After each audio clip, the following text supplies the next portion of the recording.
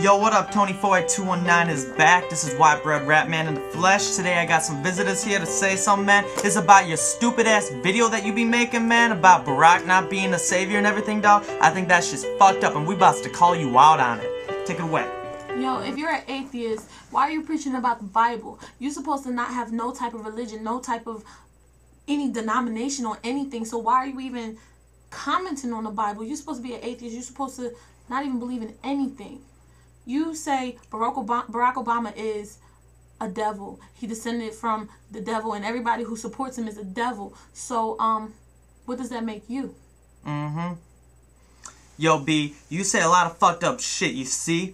We're all God's children living under the same sun. Our food grows from the same holy sun all around the world, aight? Our livestock, our food, our everything derives from that sun. That's what fluctuates the system, you see? And what you missing out on, B, is the fact that Barack Obama descended from the clouds to watch over this great nation, to bring the whole world together, B. It's like the Jacob tree, aight? It's like every single branch represents a new religion, and all in that religion, you make one entire tree, right? And that's God right there, B. And you fucking preaching about the Bible, which is so misconstrued, there's no structure to it, and you know an awful lot about it, but yet you claim to be atheist, man? That's just fucked up, dog.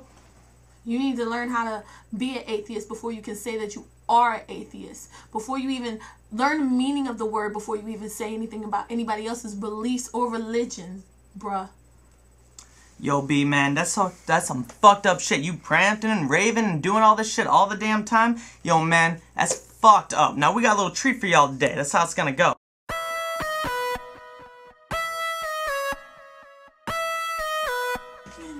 2, 3, 4. There's more than one way to understand what's going on in the world. There's more than one opinion in the world. There's more than one person in this world. You better understand that there's more. My opinion matters just as much as your opinion matters. There's more than one person in this world that believes in Barack Obama, so obviously there's somebody doing something right.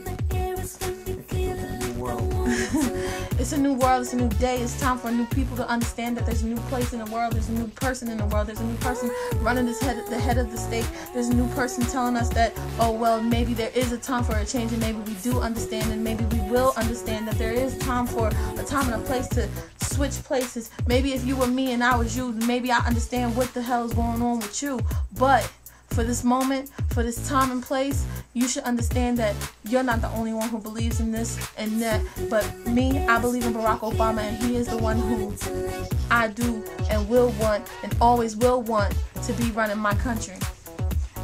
Yo, Barack Obama came today to prove life is worth living in every way. Barack Obama came today to tell us that he's our leader, our teacher.